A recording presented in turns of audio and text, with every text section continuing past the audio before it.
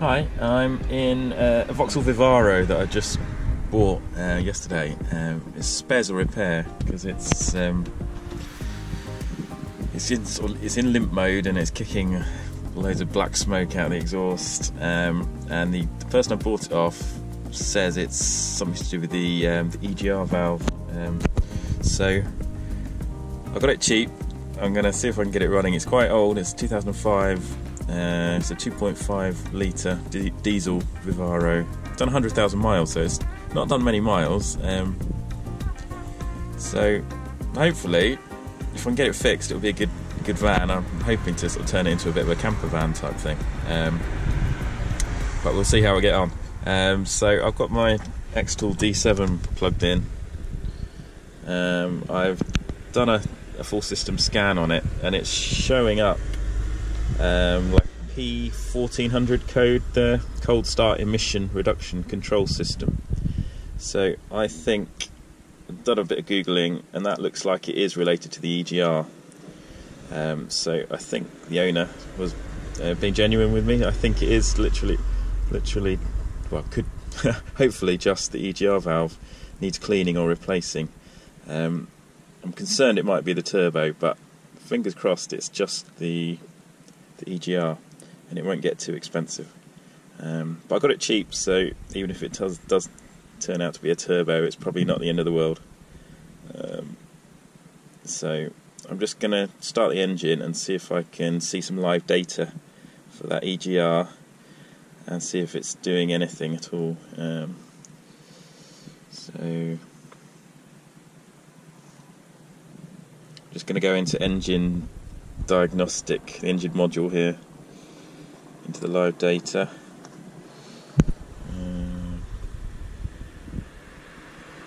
Looking for some EGR type parameters. Oh, here we go. So EGR position command.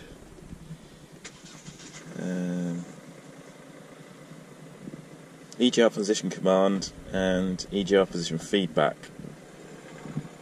So that could be helpful. Let's have a look at those in graphs. Right, I'll start the engine.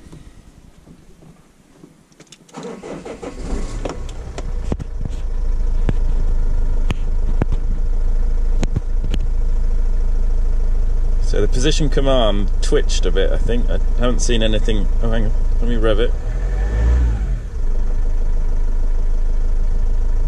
Right, so it's trying to, when I rev it, it's trying to adjust the EGR position, but the position feedback doesn't seem to be moving at all. It's stuck at 1.82 volts.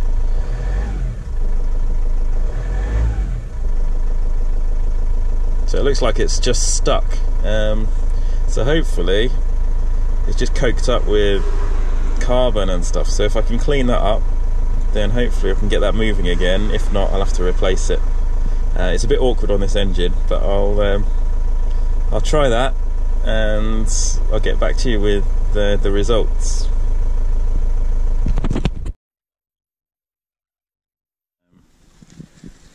It's a little bit tight to get down there on the 2.5 TDI. I think it's easier on the 1.9, but I've taken it out and you can see it's kind of held. It's being held open slightly by this lump of, I don't know, carbon or something like that.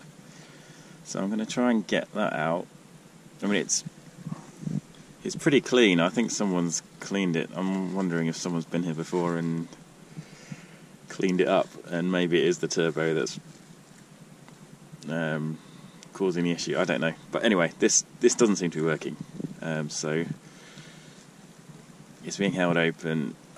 It doesn't look like the carbon's going to stop it moving electrically, so maybe it's broken, and it's also being held open, so it's like compounding the issue. So I think I'll probably end up buying another EGR. I don't know, I'll give it a clean up, see if I can get it freed. Maybe it is sticky. I'll see if I can free it up. Might stick it in and give it a quick try before I fork out. I think it's £100 or so for a decent EGR. decent quality one. I'll let you know what I decide to do. Right, I've cleaned up this EGR as best I can with what I've got here. I haven't got a toothbrush or anything to give it a good scrub, but I've cleared that little blockage on the seat there. I'll just see if I can show you how free it is now. So I've plugged it into the van and I tried to look at live data with the engine not running, just with it plugged in, and just to see if it would show any sort of position indication, but it doesn't seem to show position indication unless the engine's running, and I don't want to run the engine with the EGR out really, so I'm going to put it back in and just maybe do it up with 1 or 2 bolts, because one of them's really awkward, the bottom one, and then hopefully, fingers crossed it works, but I'm a bit sort of sceptical. I'll just show you where it lives in the van.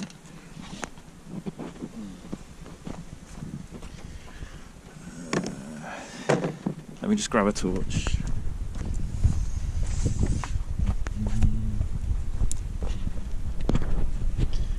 So we're in the engine bay here, down the front of the engine. It sits in that hole there, and we're done up with 3 10mm bolts, so it's a bit tight, access is a bit tricky, especially for the bottom bolt, but with a quarter drive ratchet handle and an extension, managed to get in there. So I'm going to plug it back in, start the engine, well, fit it loosely, or fit it in there with just a bolt or 2, plug it all back in and then try and start the engine, and fingers crossed I fixed it, but we'll see. Hi, I'm back at the van after a few weeks away. Basically, just before I left, I did a bit of testing on the old EGR valve.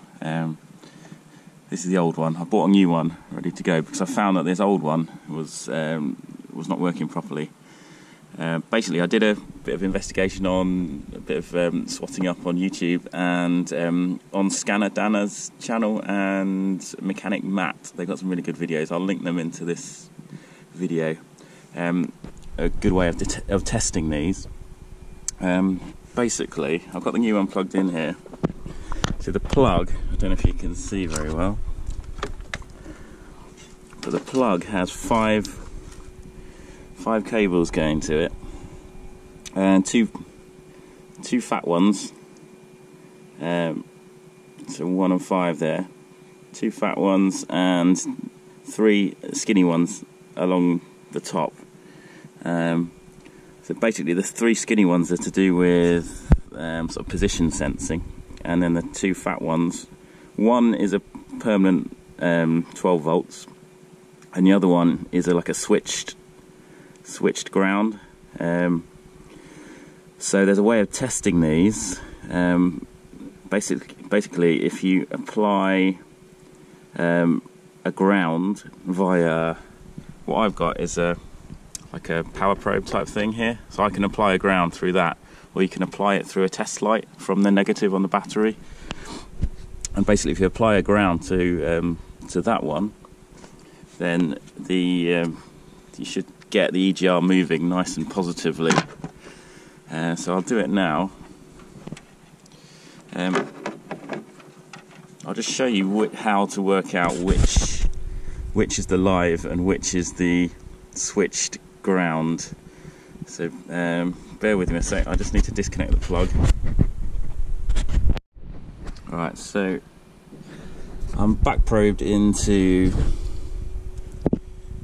one of the fat wires here, and I've got the ignition on and I'm showing battery voltage. Battery's a bit low on this van, but I'm showing a solid battery voltage on that pin, so I know that that's the permanent 12 volt supply. That's the power. And then if I back probe into the other fat one, so we're showing like 3.8 volts there. I think if it's kind of, I don't know why exactly I've got 3.8 volts there. I'm not sure if I should have 0 volts.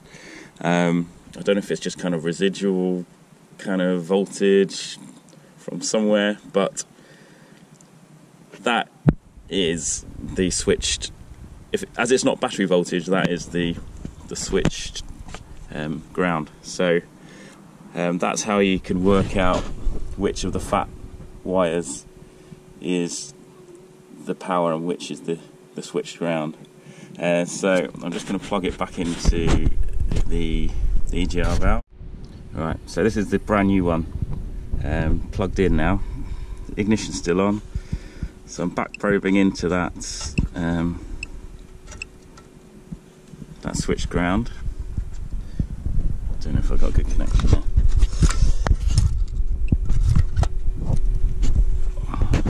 Okay, so I think the van is putting like a pulsating voltage through that.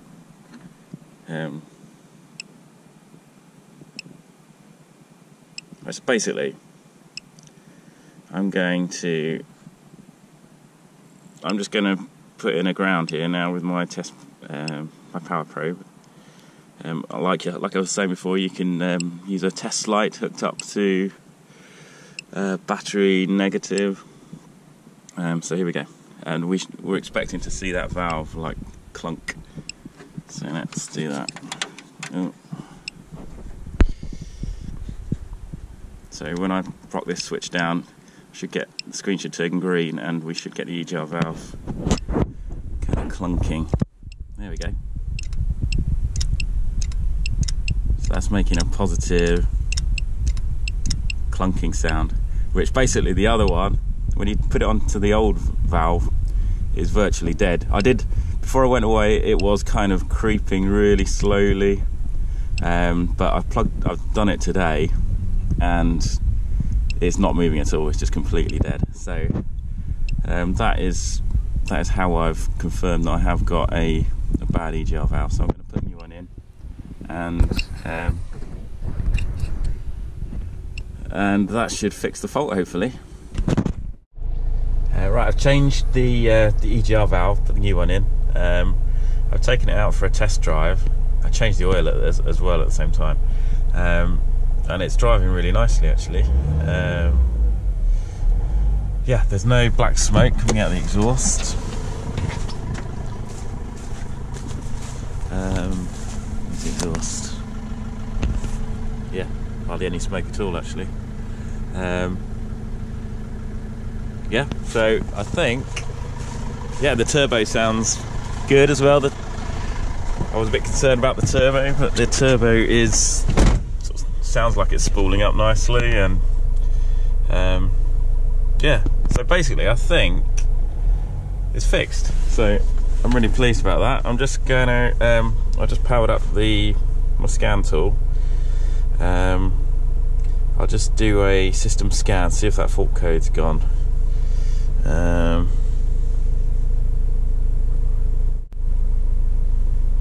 Okay. I'll put it into a report. There we go.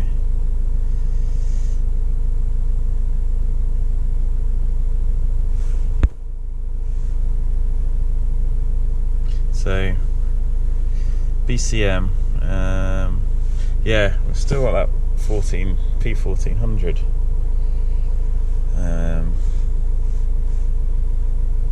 Which is weird. We've got no engine light on the dash at all, so I don't know. There's this P1000 alternative fuel engine misfire detected, but it runs smoothly. The engine, I can't feel any misfires at all, so I'm going to ignore those. I could try clearing them, see if they come back.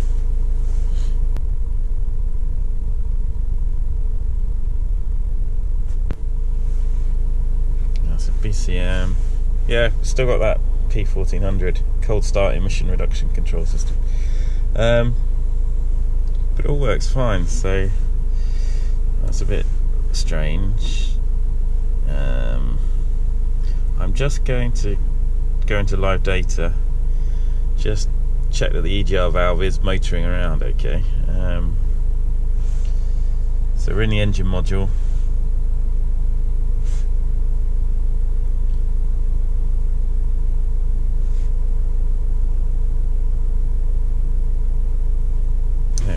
EGR position command, EGR position feedback. So let's put those in a graph.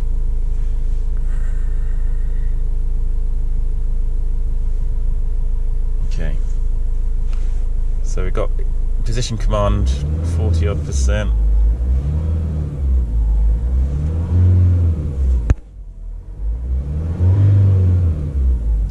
That seems to be working fine. Yeah, because with the old valve, I was getting no position feedback. Basically, the valve was not moving at all, I don't think. Which is interesting. So, pretty sure it's fixed, and I don't know what that P1400 code is. I'll do a bit more digging. But as far as I'm concerned, there's no engine light on, so I'm going to call that a fix. It's not going into limp mode. When I first got this van, it would barely drive. I think because that EGR valve was stuck open with a bit of carbon or something, it was letting in too much air or too much exhaust gases into the to the engine, and it had no power at all. But now it's really pulling quite nicely. So I'm going to call that a fix, and I've got the handbrake. I've just replaced the handbrake cable, so I think it's pretty much ready for an MOT. And then once that's done, I'll sort of start looking at converting it into a bit of a camper van, I think, for the summer. So nice little project. But thanks very much for watching, and yeah, give us a like if it's been useful to you at all. Okay, thanks very much. Bye. Just one more thing. This is the part number of the EGR valve I put in. It's I think it was a Pierberg. Yeah, Pierberg. So that's the details for it. This is for the 2.5 litre Vivaro, probably the same as the Trafic and the Nissan Primastar Renault Trafic 2.5. 2005 model. Cool. Okay. Cheers. Bye.